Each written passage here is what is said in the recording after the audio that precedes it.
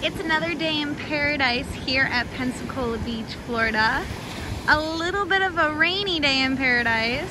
We've got light showers all day today. Right now we're looking at about 58 degrees, but it's feeling a little bit colder with this wind we've got going on. We have no sun, it's hiding behind those clouds, but still, gorgeous view.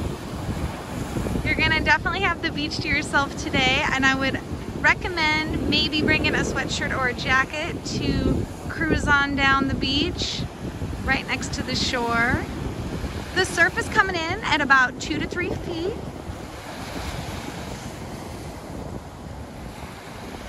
So when you're ready, go check out our other videos, subscribe, and we will catch you at our next beach report.